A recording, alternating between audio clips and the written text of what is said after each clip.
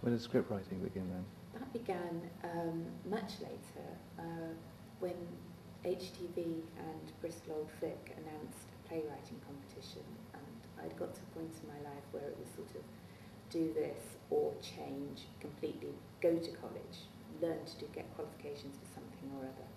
I had the 2 children by then. I had Hugh, and I was expecting Izzy, and I really thought, well, okay, now's the time where you've got to focus on something.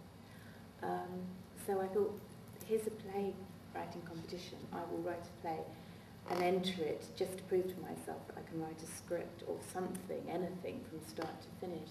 And that was what drove it. It wasn't, I'm going to win this.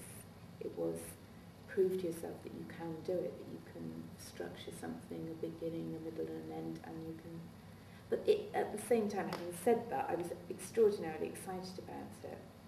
I felt all the time I was writing this piece, something is happening, you know. I almost felt my sort of, like, you know, the chemistry that makes me up was changing. I was so excited to be writing.